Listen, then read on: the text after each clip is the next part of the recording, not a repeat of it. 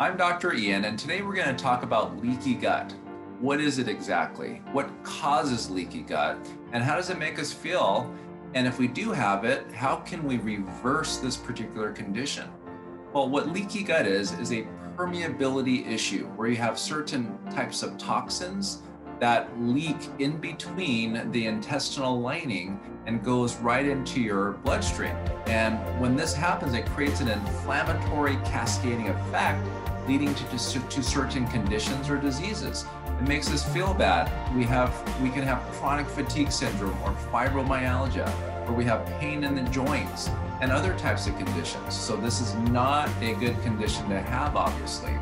So what happens is we have an erosion factor in our GI lining that takes place or that's caused from environmental toxins, or maybe we're eating too much of the genetically modified foods where we should be eating more organic type foods. We could be drinking too much alcohol, or we can have a lot of infections, too many parasites that can lead to this erosion.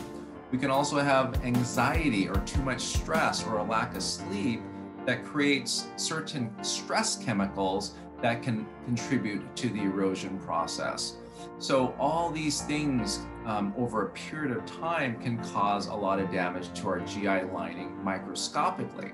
Now, if you're going in for a scope, like an endoscopy to rule out certain types of conditions, well, they're not going to see the leaky gut on these diagnostic tests. They may look for an ulceration or polyps that will show up on these types of diagnostic tests, but it's not going to show leakiness because this happens on a microscopic level. These villi, what we call villi, is within your gut lining.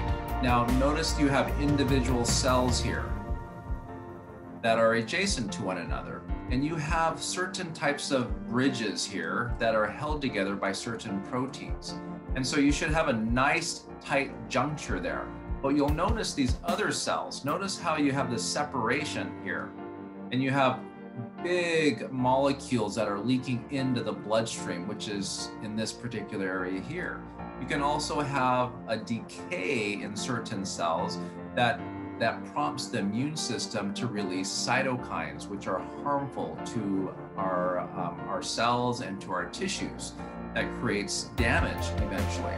So this is what I'm talking about in terms of leakiness, where you have these bridges that are broken and you have huge gaps microscopically that lead to these molecules or toxins leaking into the bloodstream, creating these types of effects. Let me advance the slide here. So this, I'm not going to get into details here, but what it tends to happen is when you have these bridges that break down, it leaks into the bloodstream, causing this inflammatory effect. And what tends to happen is it could lead to certain types of conditions, as I mentioned earlier. If you look at this left-hand column here, you could potentially have these types of conditions. Now, the way you can tell it's from leaky gut is through a protein called zonulin. You have zonulin leaking into the bloodstream, and if it's elevated, then that shows that you have a problem because you have a break off of these proteins coming from the bridges. So once again, let me go back and show you what I mean. So these bridges right in through this area here, when they start getting broken off, you have these proteins that leak in to the bloodstream.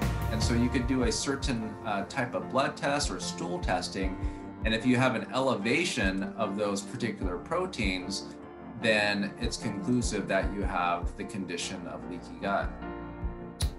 The other thing that happens is that you have a lot of bacteria within the gut, both healthy and opportunistic and commensal. And what happens is you have what's called lipopolysaccharides that leak into this leakiness and goes into the bloodstream that also contributes to an inflammatory condition. So it's really, really important to screening out environmental toxins coming into your body, making sure you're breathing fresh air, clean water, that you're staying away from genetically modified foods and eating more organic type foods. Watch the stress in your life, making sure you're sleeping through the night. Those types of things will really help to prevent this leakiness. Now, what do you do once you have the leakiness? Well, the best thing you can do is to give your digestive tract a break. Stay away from food, drink broth. So go on a broth fast for about 3 to 4, even 5 days. It's been shown that if you fast for a 5-day period of time, that stem cells start to increase and you start going through autophagy, which means cellular rejuvenation and recycling. But if you do a broth fast, what happens is the rich collagen comes into your GI tract and it starts to heal the gut lining. And so you want to do this for at least 2 to 3 days. And if you can, do it for 5 days. So what this does is it conserves a lot of energy because your digestive tract won't be busy digesting whole foods. So you want to do this for a period of time so that you allow your gut to heal. Your body has the ability to heal itself as long as you remove the interferences and feed it the raw material that it needs in order to plug up the holes.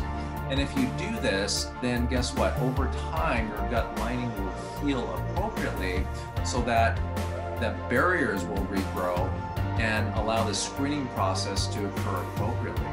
And when this happens, you'll start to feel a lot better. The bloating should down-regulate. The pain or cramping that you're having should decrease. And bowel movements should be more consistent when you have this condition in proper order. You should also have an increase in energy levels. The joints should start to reduce in pain. And just by following this easy step of refraining from food. Now, I realize we love food, but if you can just sacrifice a little bit and just do nothing but drinking this particular liquid for a period of time, it'll create some major healing to occur. The other things that would be helpful is eating fermented foods, or after the liquid fast, eating fermented foods like sauerkraut or kimchi. There's a lot of fermented drinks out there that you can bring in good, healthy, and rich probiotics into the system that will also contribute to healing. There are also supplements that you can take. You want to take at least 100 billion count of a high-quality probiotic that includes bacillus and lactobacillus type of strains that will help to accelerate the healing process. And as I mentioned earlier, you want to make sure that you're sleeping through the night and reducing the stressors in your life to facilitate this healing process. Go ahead and subscribe to my channel below so that you can get more information on gut healing tips and other types of health information. We'll see you on the next video.